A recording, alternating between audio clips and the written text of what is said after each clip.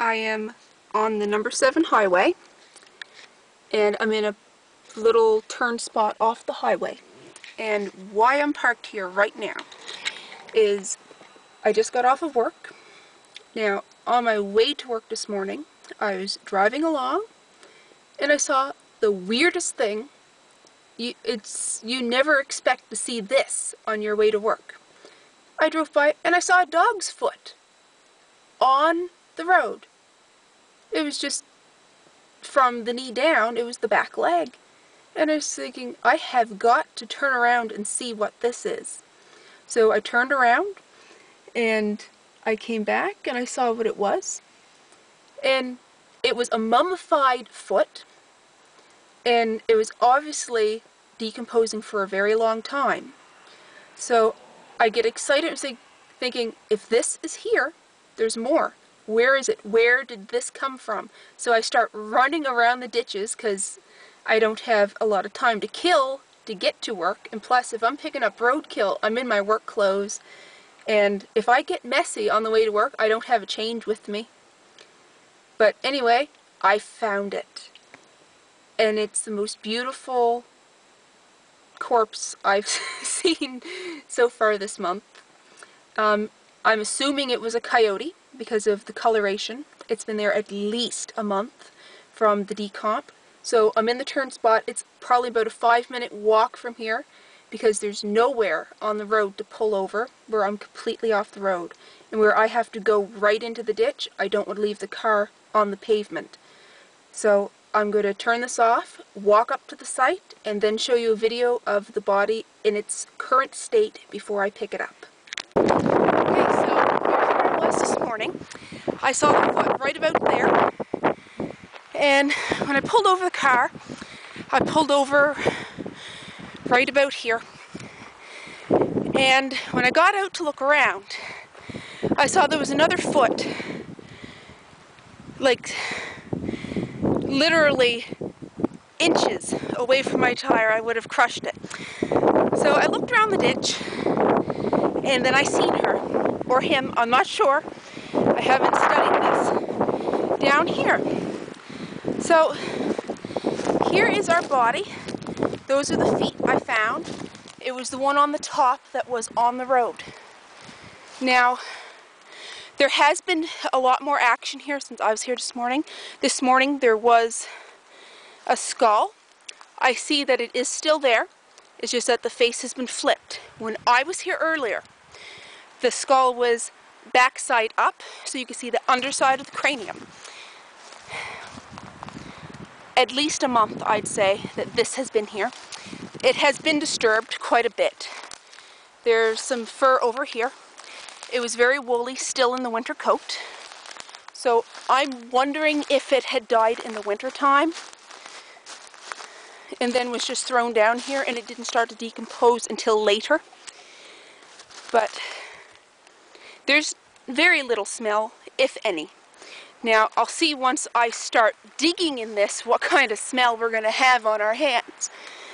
But there's one of my napkins. That's what I used to carry it because I couldn't get to my gloves in time because they were in the trunk.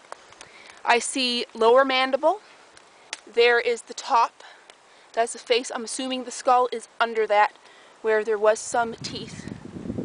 So what I'm going to do is I'm going to put the camera away and I am going to sift all through this to get as many bones as I possibly can. So I'll probably look through that wool too.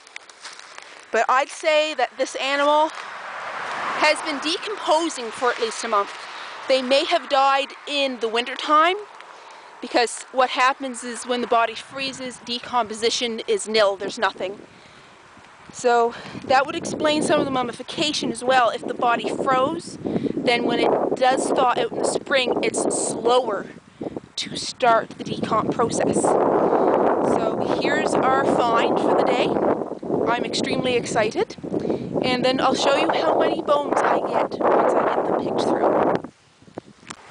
Is this close enough? Yes. Okay, we're going to take a look at our coyote and see what parts we have and her current state of decomposition. Which coyote is this?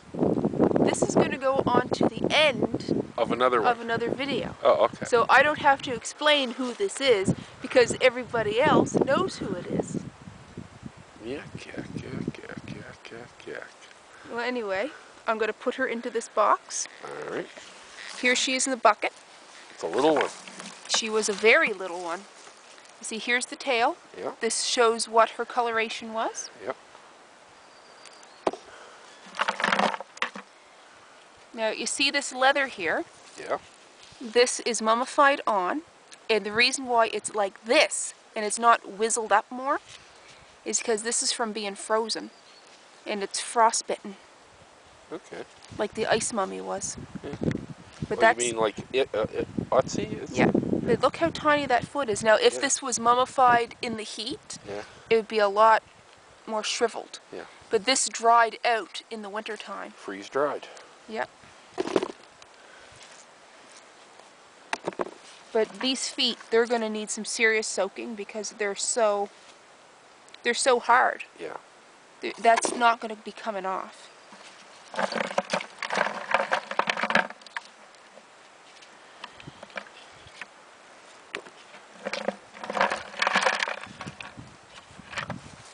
Okay. And here's the skull here. Yeah. And you can see both of the ears are there. Yep.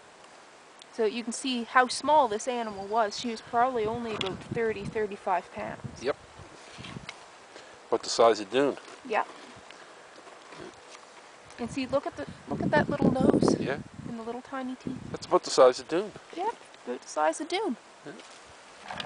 But like, look, there's one of the parts of the hip. Yeah. A very small animal. And I'm just gonna look there. Yeah, the eye is in there too. Is it? Yeah. So that tells you right away that she did die in the wintertime, because if she died in the summertime and she didn't freeze, the eyes would have been picked out very quickly. Oh, yeah.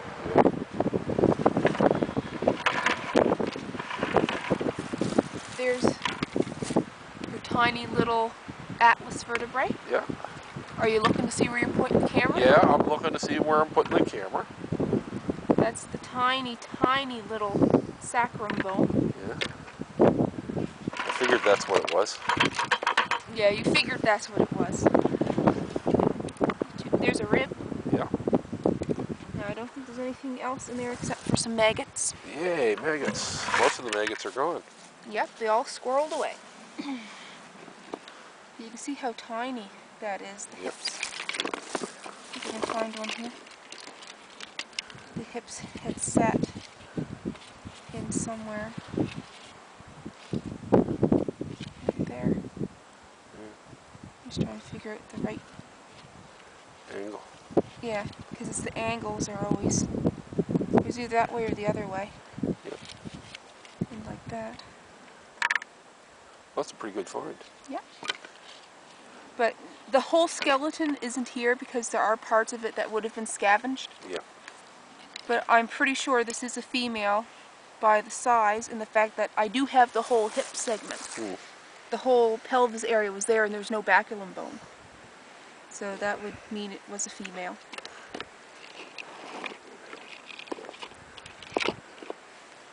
Well, that's a pretty good find. Yeah. Another indication that this animal died in the wintertime was when I was digging around picking up the bones. You could see what had been in the intestines where it rotted down. And there were no bone fragments or anything like that. If the animal was eating rabbits or squirrels or mice or anything, there'd be little tiny chunks of animal bone chewed up in where the intestines were. Yeah. It was all berry seeds. Was it? Yeah, but it wasn't like springberry seeds. It was The stuff that was dried on the, hips. the stuff that was still on the, that was still available. Rose hips, rowan seeds, things like that. Yeah. So this animal was a winter death. Late fall, Yeah. early winter. So we'll keep everybody updated on her progress. Now this is going to take a very long time. I expect that our coyote boy, who has not been dead as long, is going to be clean way before she is. Yeah.